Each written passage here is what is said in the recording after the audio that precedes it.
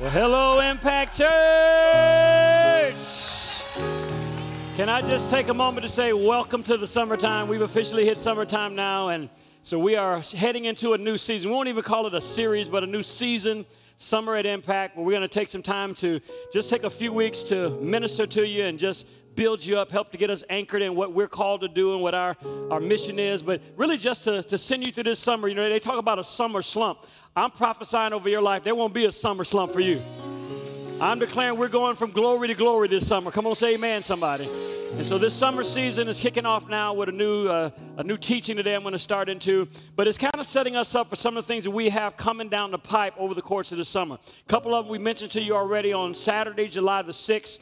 We're asking all of the men and young men to come out to be a part of what we're calling our Man Challenge. It starts at 9:30 a.m. on that Saturday, July the 6th. Starts right here with worship and praise for the men. We got a special message coming from Bishop Rudolph McKissick from the Bethel Church, going to be here ministering with us. And then we're going to head outside, just have a ton of fun. Some competitive games, some free throw contests, some 40-yard dash contests. We got a bench press out there to see who can get their bench press on. And we just secured a 100-foot obstacle course, blow-up obstacle course, to see how many guys can make it through on the other side without needing oxygen. Come on, say amen, somebody. And so we're encouraging all the men and young men to come out. It's free of charge, but we need you to register at weareimpact.com/challenge to take advantage and participate in that. Then right after that, on Wednesday, July the 10th, we're kicking off what we call Camp Spark.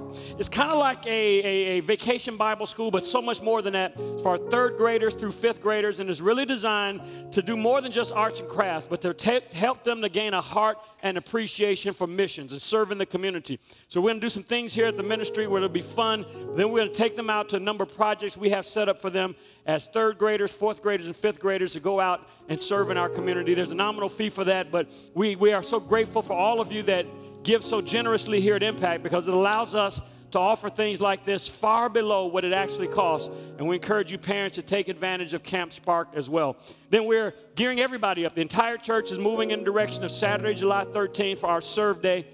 And that's when we're partnering with other churches around the city, other churches across the nation and around the globe to serve our city, to serve our community. We want to do more than just tell the world about the love of God. We want them to see His love in action.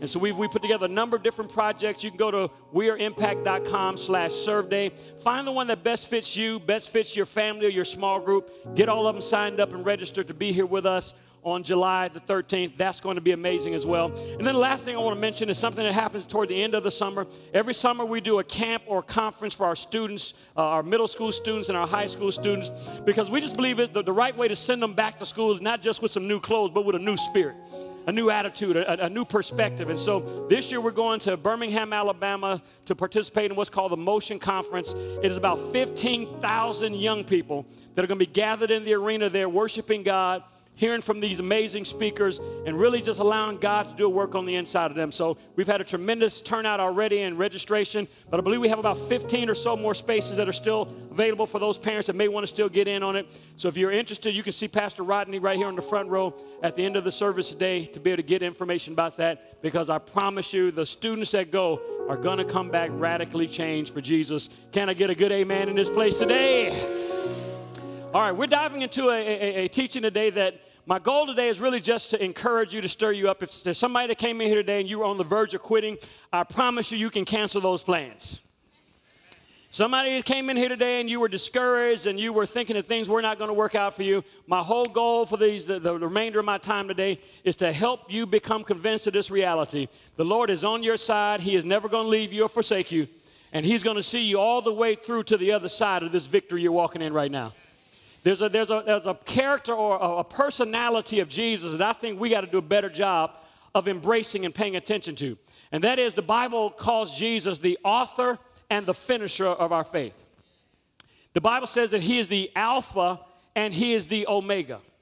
It says He is the beginning, He is the end, He is the first, and He is the last. In other words, I think God is going overboard to help us grab this picture that Jesus is not just the one that starts this journey with us, but He's the one that starts it and will be here with us every step of the way, all the way to the very end for us to see the full victory that God has in store. That's a good place for you to shout amen right there. Give me a little bit more, Thomas, if you would. In here. He'll see us all the way through to the end of this amazing journey that we're on with him. Well, now, if you find yourself in the middle of a fiery furnace, the thing I love about this God, this Jesus that we serve, is that he doesn't just leave us in the furnace and coach us from the sideline. He literally is the one that the Bible describes. He'll get into the fiery furnace with you, and he'll walk with you step by step through your burning fiery furnace. He'll walk with you step by step through your valley of the shadow of death, and he'll stay there with you all the way till you come out on the other side, walking in the victory that God has ordained for your life. So I want to read to you from Psalm number 138. Verse number 7, David is writing. He says, though I walk in the middle of trouble. You ever felt like that? You're walking right in the middle of trouble. I mean, not on the outskirts of trouble, not just kind of, glancing by trouble. You ever been in one of those seasons where it felt like you were just walking right in the middle of trouble? David says, when I do that, I'm glad to know that you will revive me. In other words, you'll breathe life back into me. You will stretch out your hand against the wrath of my enemies, and your right hand will save me. Watch verse number 8. He says, the Lord will perfect. Everybody shout perfect. Perfect. I didn't hear you. Everybody shout perfect. Perfect. The Lord will perfect. The word perfect there means he will complete, he will perform, he will bring to an end. The Lord will perfect that which concerns me. In other words, the Lord will perfect my healing. He won't just kind of, sort of, just about heal me. He'll perfect my healing. The Lord will perfect my financial recovery, my financial deliverance. The Lord will perfect my family being restored, and my children becoming everything I envisioned them being when I gave birth to them. The Lord's not going to leave me out here by myself for me to just handle it all on my own. The Lord will perfect. He'll bring to a flourishing finish, a full end, that thing that pertains to me. Your mercy, O Lord, endures forever. And then David said something that all of us have probably said in our hearts. Do not forsake the works of your hands. In other words, don't leave me out here by myself, God. Psalm 138, verse 8 from the New Living Translation. It says, the Lord will work out his plan for my life. Somebody say, the Lord will work it out. Come on, say, the Lord will work it out. Elbow that person next to you and tell them, stop tripping. The Lord will work it out. No, you didn't do what I said. I said, elbow them and tell them, stop tripping. The Lord will work it out. No, you're being too nice. I said, take your elbow, stick it in their rib cage.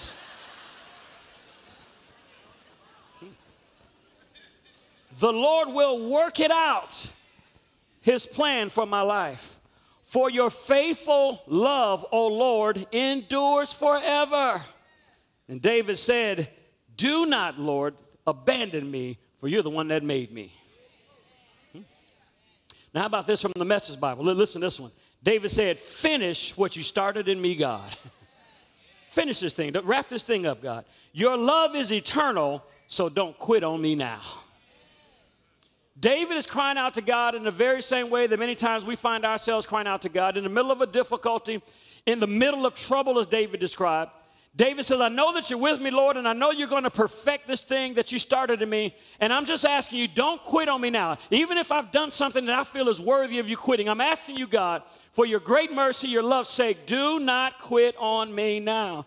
Or despite what our feelings and our circumstances may try to tell us from time to time, there is never a time in our lives, hear me out, where God will ever abandon us, let us down, or quit on us. Now, there are some people in your life that will quit on you. They'll stand at the altar and tell you, I'll be with you till death do us part, or they'll tell you, you're my bestest friend and we'll be together forever. Sometimes human beings may quit on you, but the promise we have from God, and this is what I want to anchor into your heart today, is that God will never quit on you. He will never abandon you.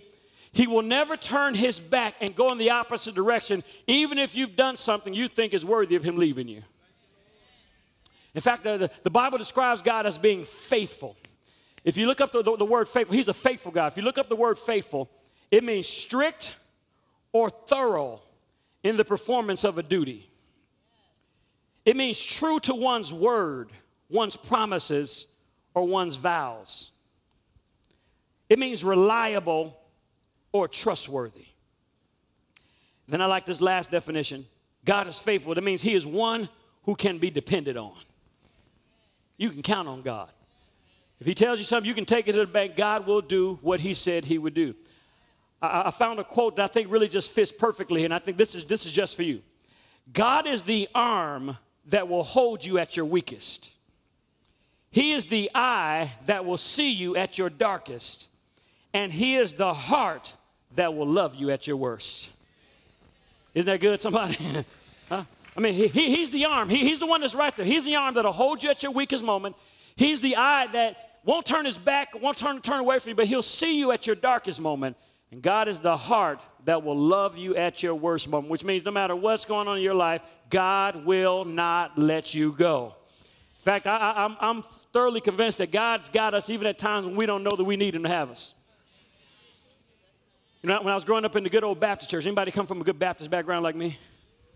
About 15 Baptists in the house, come on.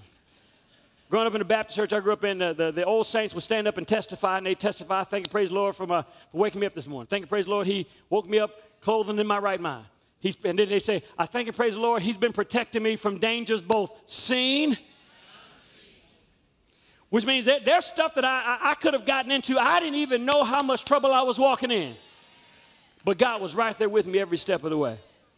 You know, a few weeks ago, I had to go up to Detroit for a couple business meetings. I had to go up there, and the kids were out of school, so since they were out of school, we bought tickets for them to take them with us to Detroit, let them see some family and spend some time up there while we were there. And I like the direct flight, especially when you're traveling with kids. How many know the devil is into connecting flights when you're flying with kids? So we had a direct flight. But the only direct flight that can get us up there without giving away the whole day was at like 6:30 in the morning. How many know 6:30 a.m. flights are also of the devil? So, you know, to get on a 6:30 a.m. flight, you got to be there at least by 5:30. And I'm that guy. I like to be at the airport 2 hours ahead of time. I like to take my time getting to the airport. I don't like rushing. I like to park my car and be able to stroll through. I don't like flying through and cussing in my mind all the way there and all that kind of stuff. So to get to the airport by at least 5 o'clock, you know, 4:45, we had to leave our house at like 4 o'clock in the morning, 4:15.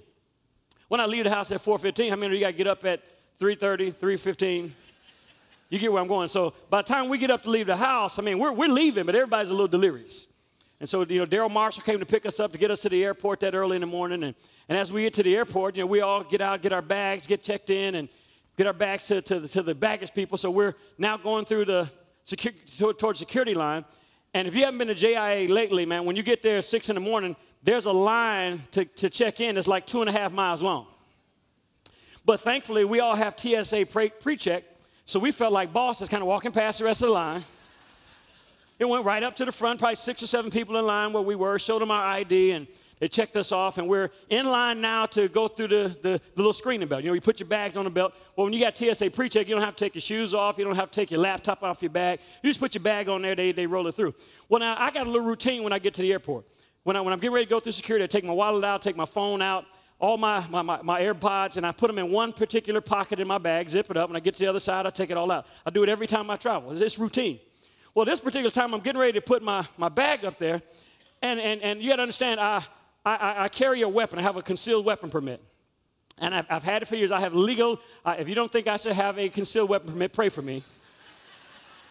But as of right now, I have a concealed weapon permit, and I've carried a weapon now for 25 years, so I understand how to handle it safe. Well, let me say this. I've legally carried a weapon now for 25 years.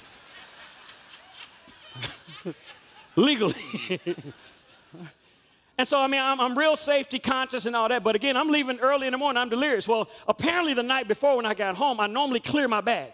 If it's in my bag, I clear my bag, put it into the safe before I hit my head down. Obviously, I didn't do that the night before. And so I get to the airport, and I'm getting ready to put my bag on the conveyor belt to go through the security screening, and something told me. Anybody thank God for something telling you?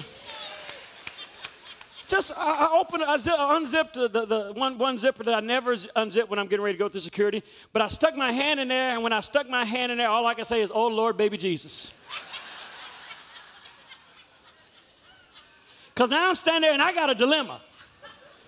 I can't let the bag go on through security, or I'm going to jail today. I can't even make a big deal out of it.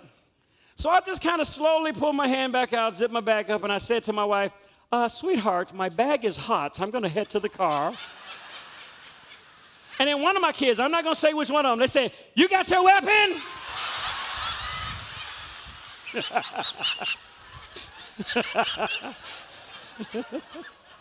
You know, I want to say, be quiet, boy. So I casually head back out of the line, head back outside, call Daryl. He's got to turn around, come back up there. I wait for him to get there and then able to make the exchange so I can head on out. But how many know I was thanking God for protecting me from danger seen and unseen? Come on, you ought to be celebrating with me because I wouldn't have been here to preach to you today.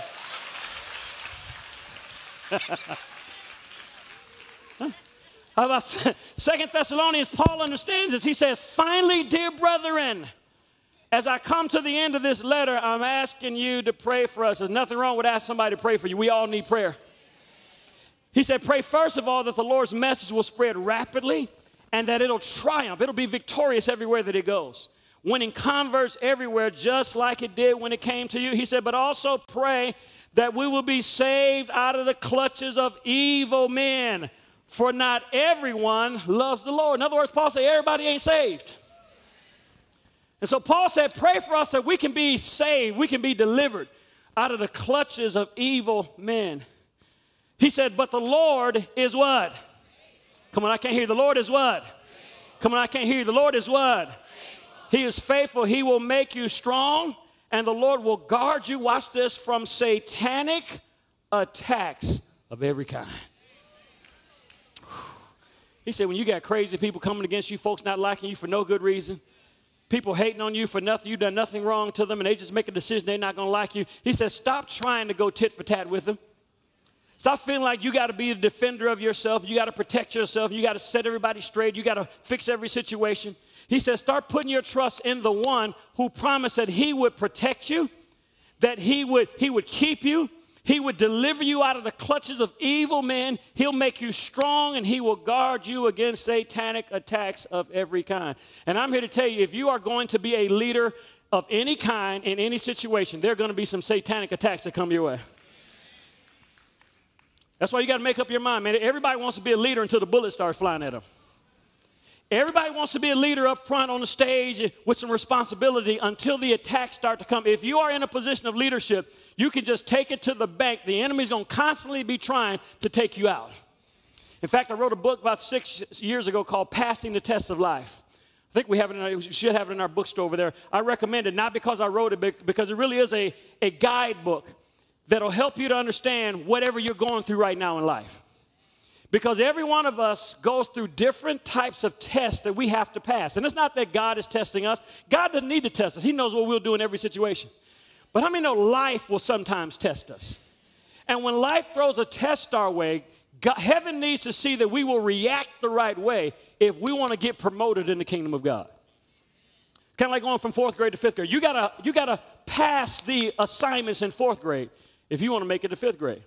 Well, there's one test that I have added, a couple of tests actually I've added. I'm actually praying about considering doing a second edition of this book because there's a couple tests that have come to me since I finished it, and one of them is a test that I'm calling the target test.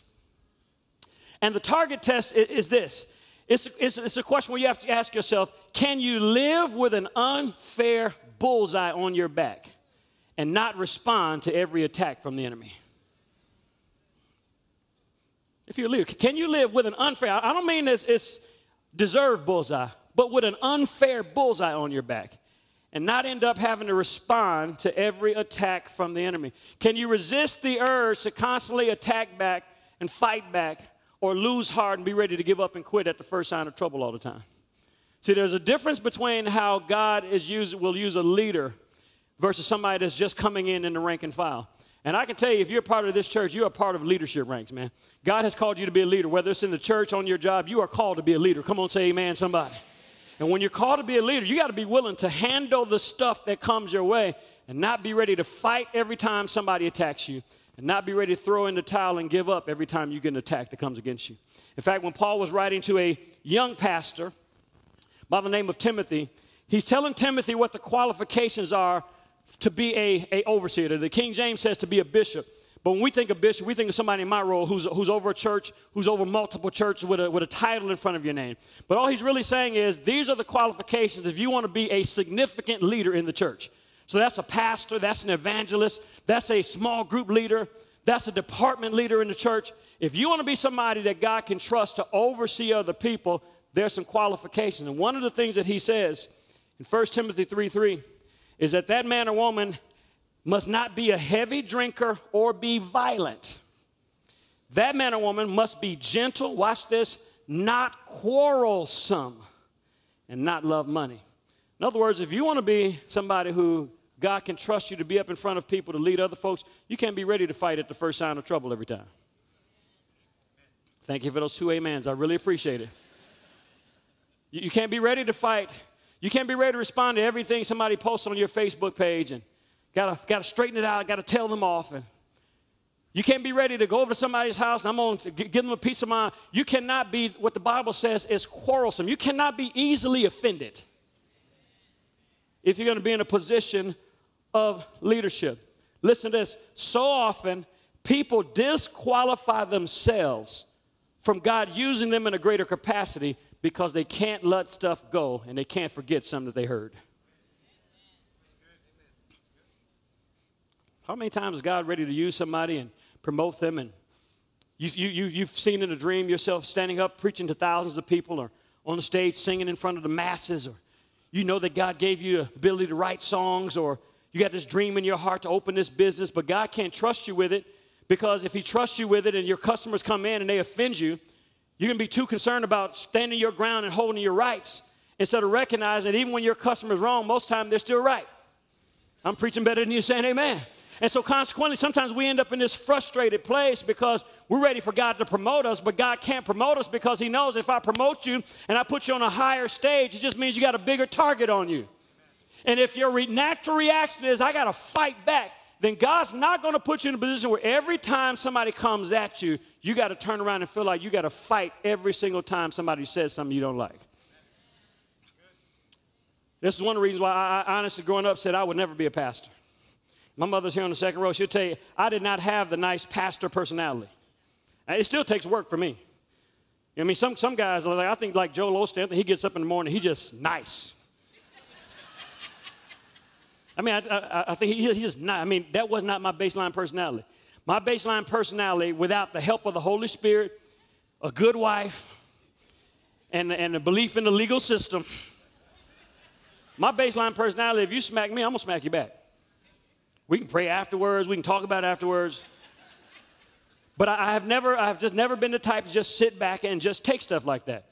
And so even growing up, I was never wired that way. So I always vowed growing up, I would never be a pastor, man. My dad growing up was a deacon in the church. Then he became an associate pastor in the church, which means, you know, he's helped out on the weekends. And I just remember some of the things that he would do. He would drive folks home. I mean, after church was over, we would take loads of people home, come back to church, get more people, drive them home again. I saw him take food to people. I saw my parents help people in the hospital, visit them. And I saw a lot of the very same people that they did all those things for turn around and talk about them like dirty dogs. So growing up, I was like, oh, that can't be me. I'm not wired like that. And lo and behold, God calls me to ministry. And even when he first called me to ministry, I still didn't have the personality for it. Some people struggle with alcohol. Some people struggle with this. My struggle was with anger.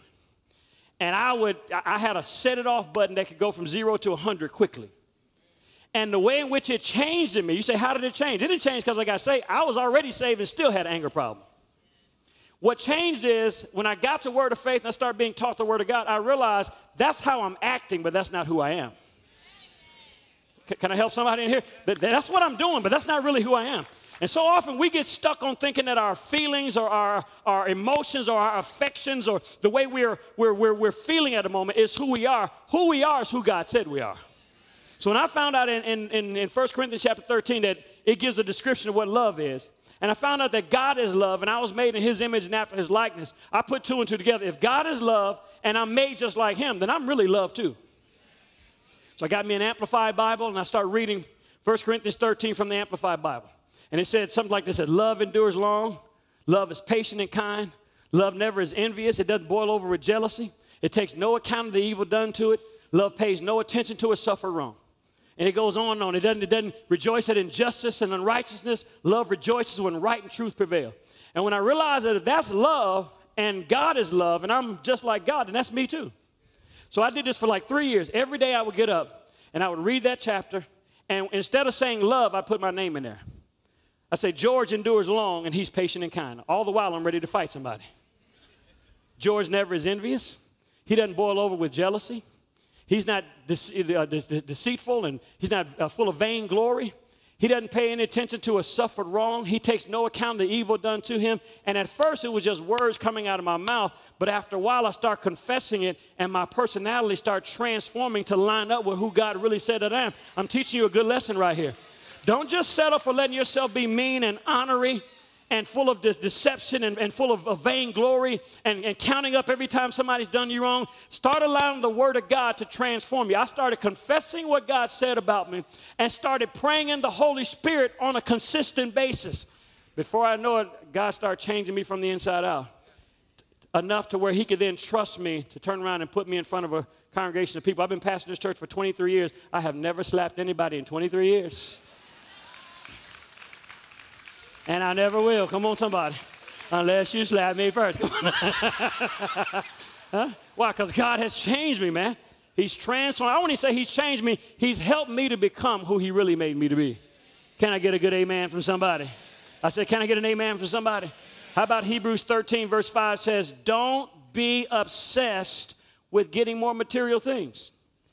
Be relaxed with what you have, since God has assured us, I will never let you down, and I will never walk off and leave you.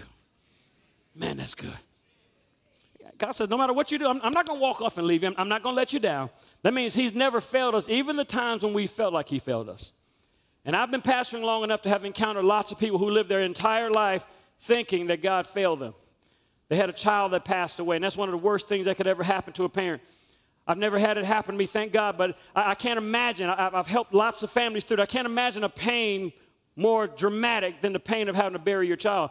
Parents aren't supposed to bury your kids are supposed to bury you. But I've seen situations like that, and in fact, I was just at a homegoing not that long ago where I stood up and ministered at the funeral home, and when I got done, I came out, and this lady stopped me. She said, I don't go to your church. She said, but I've been hoping I would run into you. She said, because you ministered a message years ago, and somebody gave me a CD of you ministering, and you talked about hope beyond the grave and how God, it wasn't God's plan for your child to die. And she said, I have been living bitter and angry at God for years until you opened up my eyes to that revelation. And I believe there may be somebody sitting here today as well. You've been living your life angry at God. You think it's God's fault that your kid passed away. And maybe somebody said that God needed a flower in heaven, so he plucked your child out. It wasn't God that hurt you, sweetheart. It wasn't God that took your mother away. It wasn't God that caused your grandmother to leave you right when you needed her the most. It wasn't God that caused your dad to become so selfish that he packed up and walked away from the family and left you to become a man way too soon. But it is God that has been with you every step of the way. It is God that has kept you from losing your mind. Come on, help me out, somebody. It is God that has promised that when everybody else has walked away from you, you can count on this reality. I will be there with you every step of the way.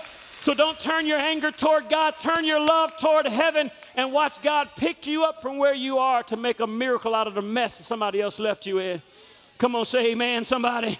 I said, come on, say amen, somebody. Many times we assume that, yeah, God's not going to leave me, and he's not going to leave me because he loves me. That is true. But can I tell you, he also won't leave you because his name is on you. He's not going to leave you. Yes, he does love us. But he also is not going to leave us because his name is resting on us. 1 Samuel chapter 12, verse 22. It says, for the Lord will not forsake his people, watch this, for his great name's sake, because it has pleased the Lord to make you his people. God says, I'm not going to leave you because somebody knows you belong to me. My name is on you, man. Somebody has seen your screensaver at work, saying that the wind is at your back and the Lord is on your side. Somebody has seen that bumper sticker on the back of your car that says Impact Church.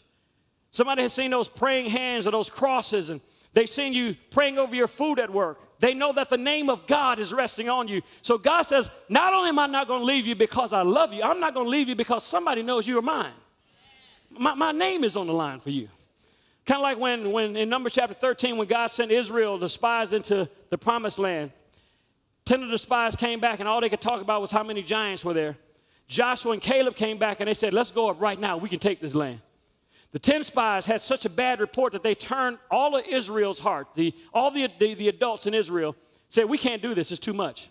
In fact, they said, God, you brought us out here in the wilderness to kill our kids. God got fed up with him. He said, you know what? I'm done playing games with y'all. He said, Moses, come here. I'm going to take you and start all over. I'm going to make a brand new nation out of you. And the Bible says Moses interceded for Israel. Moses went to God in prayer. He said, I'm paraphrasing. He said, well, God, hang on a second. He said, all those nations that saw you bring us out of Egypt and that saw you bring us through the Red Sea, if you kill all these people like one man at one time, then all those nations that saw you bring us out, they're going to say, well, because he wasn't strong enough to take them into the promised land, he killed them out here in the wilderness. I'm paraphrasing. God said, they're going to say what? In other words, I can't have my name being talked about in these streets. I can't have people thinking I'm a deadbeat dad that will abandon my kids. So God pardoned their sin, took their kids into the promised land. Why? Because his name was on them. Well, his name is on you too. Just like this, my mother growing up as a single parent, her name was on me and my brother. And I remember one day, man, my brother always had a habit of just wanting to get up and put on anything to head outside on a Saturday morning. And now I understand because it's his creativity. He's the most creative guy I know on planet Earth. God just gives him ideas. When I need a creative idea, I call him, tell him what I'm thinking. He'll spit something back out at me. Well, he's been that way since he was a little kid. And I remember a Saturday morning he got up. It was in the middle of the summer. He put on some brown corduroy pants. Corduroy in the middle of the summer. Some cowboy boots. He put on a yellow long sleeve turtleneck shirt. He had on a cowboy vest, put on his cowboy hat and his little cowboy holster, and came and shook my mama Saturday morning and said, I'm getting ready to go outside. She rolled over and looked at him. He said, you ain't going nowhere looking like that. She said, because somebody out there knows you belong to me. God's not about to let his name be put to shame thinking that he doesn't know how to come through for his kids. Come on, you better believe God's going to come through for you. I'm preaching to somebody in here right now. I said, you better believe God's going to come through for you, not just because he loves you. God needs to set a table before you in the presence of your enemies so that every one of your enemies knows that your God is the God who knows how to provide. Come on, your God is the God who knows how to heal. Your God is the God who knows how to deliver. Your God is the God who knows how to promote. Your God is the God who knows how to go past what somebody else said was a no and turn their no into a supernatural yes. Your God is the God that when they say it's incurable, he says, watch me heal what you said cannot be healed. But it needs for you to grab hold of some faith and some expectation and know that God will never let you down. So many times when we get stuck in a difficult spot, we lose all of our senses and we just start hoping for the pressure to be off. That's why we have to watch when you get under pressure. Don't just take off and go add another job when you haven't prayed about that. Don't take off and just move to another city. You haven't even considered what's your spiritual life. It frustrates me to no end when somebody packs up, moves to another city to take a job making, $20,000 more per year, but haven't even considered what their spiritual life is like. Then they're already there settled in and messaging me, asking me, do you know of a church there? That should have been the first question. Before you ever even moved, that should have been the first question. But it's always that panic, man. Because you know how it is when you get in the middle of a financial crisis. You get in the middle of a bad doctor's report. You have your kid do something that's way out of character, and you start to panic, and then the devil starts sitting on your shoulder and says, this is it right here. This is going to take you out. Then your mind starts telling you that you're in the middle of a Fred Sanford challenge. You know what a Fred Sanford trouble is? Remember, anybody ever watch Fred Sanford growing up? Anybody ever watch Fred Sanford reruns? Anybody ever heard the name Fred Sanford?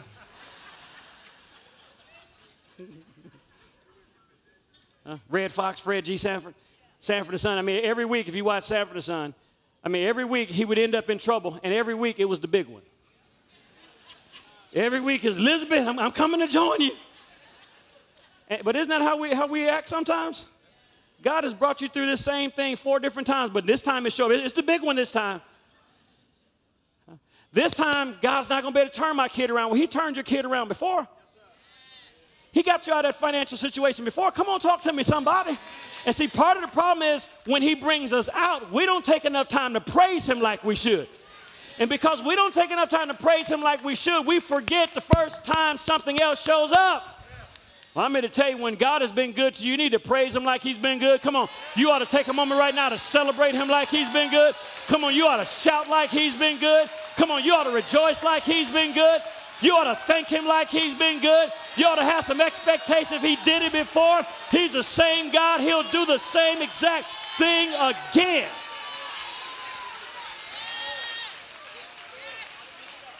Amen. I said amen. How about what he said in 1 Corinthians 10:13? He says, no test or temptation comes your way that is beyond the course of what others have had to face. In other words, whatever you're going through, it's not the end of the world. Somebody else has dealt with it too. All you need to remember is that God will never let you down. He'll never let you be pushed, watch this, past your limit. Stop saying, I can't take it anymore. He'll never let you get pushed past your limit. But he'll always be there to help you come through. Listen to this quote the Lord gave me this years ago.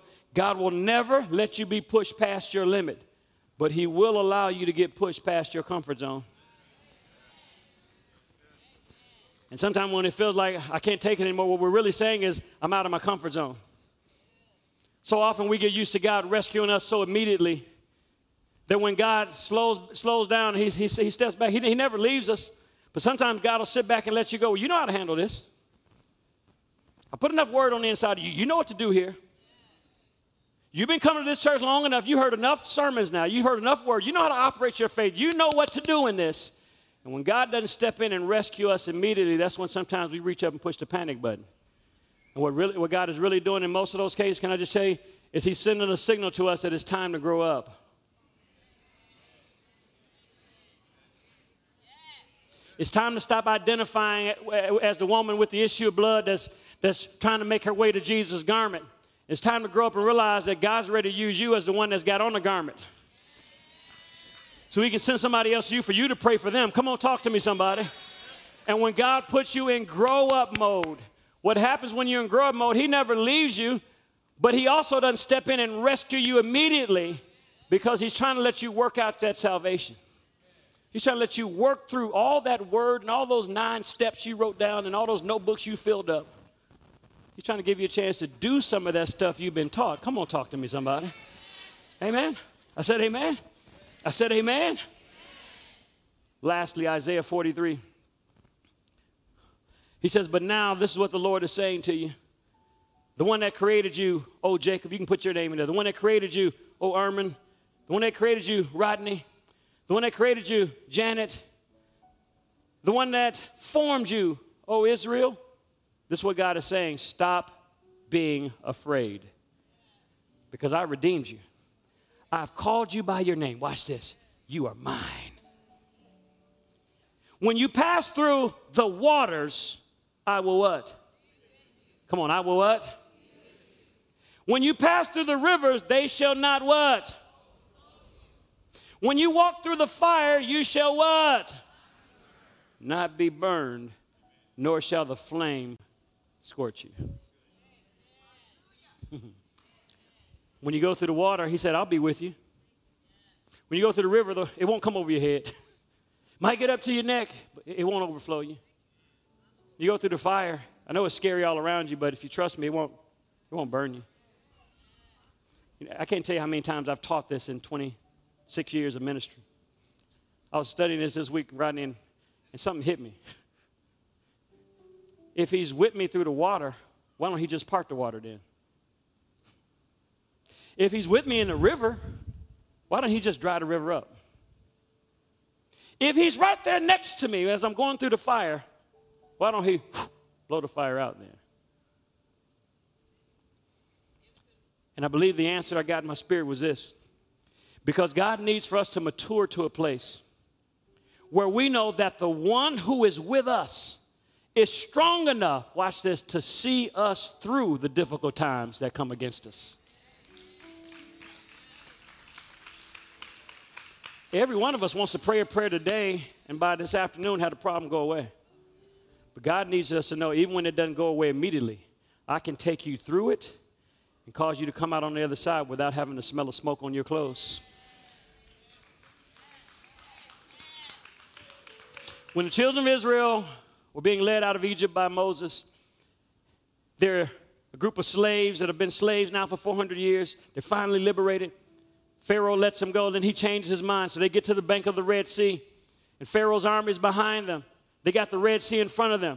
They're crying out to God, what's going on here? You remember the story, Moses stretches out his rod, and waters open up. Everybody passes through, oh, praise the Lord, he's been good to us, hallelujah. Fast forward 40 years later, Joshua's leading them now. Get to another spot, the Jordan River. It's swollen over.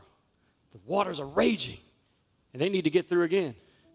Well, you'd expect that all they got to do is find you a stick and stick it out there, and it'll open up, but God's not going to let that happen again. This time, God said, I'll open the water, but you're going to have to trust me more than you did last time. He said, this time I'll open the water, but I'm going to wait until the priests put the Ark of the Covenant on their shoulder. When their feet get into the water, then watch and see what I'll do. I'll open the waters up. Can you imagine you're the priest at the front, not in the back? You're at the front. You mean? And you're walking in, water's up to your calves, water's up to your knee, because you're waiting on the last guy to get into the water too. When all of us in the water, I'm going to imagine maybe the water's up to his chest, and it's raging like it could wash him on downstream. By the time the last guy's feet hit the water's open up. What am I saying? God's going to do for you this time the same thing he did for you last time. But he's going to require more out of you this time than he required out of you last time. He's not forsaking you, but he's going to require you to praise him a little bit more than you did last time. Get your nose in his word a little bit more than you did last time. Cast down some thoughts a little more than you did last time. Stand still, see the salvation of the Lord, and watch God deliver you just like he did before. Amen. I said this at the earlier service, and I sense it right here as well. There's something powerful that's going to happen in your life this week. If you will release a praise into the atmosphere that is stronger than a praise you've released in a long time. And if I were you, I'd go ahead and get up and get started with it right now. I'd stand on my feet and go ahead and begin praising God right now. Come on, go ahead and release that praise into the atmosphere. Come on, open up your mouth and bless the Lord. Come on, release a praise. Come on, I was glad when they said unto me, let us go into the house of the Lord. Come on, release a praise today. We bless your name, oh God. Come on, we bless your name, oh God. Come on, we praise you, Lord. We praise you, Lord. We praise you, Lord. Hallowed be your name, oh God. Say this out loud. Say, dear God in heaven, I believe today your word is working for me. I believe today your word is working for me. So I declare my body is healed from the top of my head to the soles of my feet. All of my organs, all of my tissues, all of my bones, my blood vessels, they are functioning perfectly. And I refuse to accept anything less. I'm not healed because I feel like it. I'm healed because you said it. And I believe it right now. I declare you supply every need in my life according to your word. And so I trust you for that. I declare every need is met. I have given. It's given unto me. Good measure. Pressed down. Shaken together. Running over. Men give to me because I've been generous to give it out. So I declare I have every need met, and I've got a whole lot more to put in store. I declare for me and my house, we are safe. We are protected. We are covered by the blood of Jesus. No weapon formed against us shall prosper. We put our trust in God, and it all works out because of Jesus. In Jesus' name. Now, if you believe that, give the Lord a shout of thanksgiving. Come on, Impact, give the Lord a shout in this place. Yeah, we believe you, Lord. We believe you, Lord. We believe you, Lord. We believe you, Lord. Praise God. Now look up here at me for just a moment. I want to just take this moment to ask you a real important question. If you were to walk out of here right now and your feet hit the pavement out here in the parking lot, do you know where you go? I know everybody says, well, I'll get myself together. I'll wait till next time. There's no guarantee that there'll ever be a next time without Jesus. There's a reason why somebody invited you to be here today in this moment. It's because God loves you so much. He wanted to give you a chance to hear that God's not mad at you. He's not waiting on you to promise that you'll stop doing these 5 things before he'll save you and make you brand new. There's really only one thing he wants you to promise. That is, promise that you will surrender your whole life to him for the rest of your days. And on the heels of that one promise, he'll take you by the hand. And anything he wants you to fix or change, he'll work with you to get it right. But he'll love you all the way through it. Don't let the enemy make you think that you're not good enough to come to Christ. None of us were good enough. He made us righteous. But there's a part we have to play in it. God makes his move by sending Jesus. We've got to make our move by making a decision to surrender our heart and our life to him. So I want to ask you, ma'am, sir, young person, would you please give me a chance right now to pray for you if you're not saved? If you don't know for sure that you go to heaven to be with the Lord, let me pray for you today. I'm not going to ask you to come up here to the front of the church. Right there where you are, I'm going to lead you in a prayer that'll change your life forever if you give me a chance to do so. Every head is now bowed, all eyes are closed.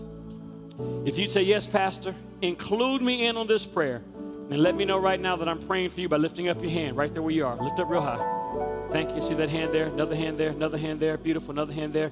Another hand right there. Another hand there. See that hand there? Another one there. 1, 2 hands there. Thank you. Another hand there. Beautiful. Another hand there. Thank you, sir. Another hand there. One more there. Another one there. Beautiful. All over the building. Hands are going up. Thank you, ushers. Thank you. Thank you for the hands. Several hands in our overflow room over there. Come on. Who else today? Who else? All over the room. Hands are up. Thank you. Thank you. Another hand there. Beautiful. Beautiful. Beautiful. Beautiful. Beautiful. Anybody online that I'm talking to right now? I can't see you, but you can see me.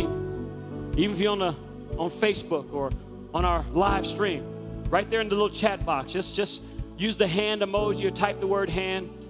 We have a minister that's right there. We'll help you out and give you the instructions you need afterwards as well. But God will meet you right there at your point of need. All right, every one of you that raised your hand for prayer, can I get you just pray this prayer just loud enough for you and God to hear? And God's going to meet you right there at your seat. Say this out loud. Say, dear God in heaven, thank you for loving me today. I do believe with all of my heart that Jesus is your son. He died and paid the price for my sin. But you raised him from the dead, and he's alive right now. So Jesus, come into my heart now. Save me now. Forgive me for trying to live this life without you. I confess you as my Lord, and I surrender my whole heart to you forever. According to the Bible, I am right now born again. Amen. Impact Church, help me celebrate these new family members.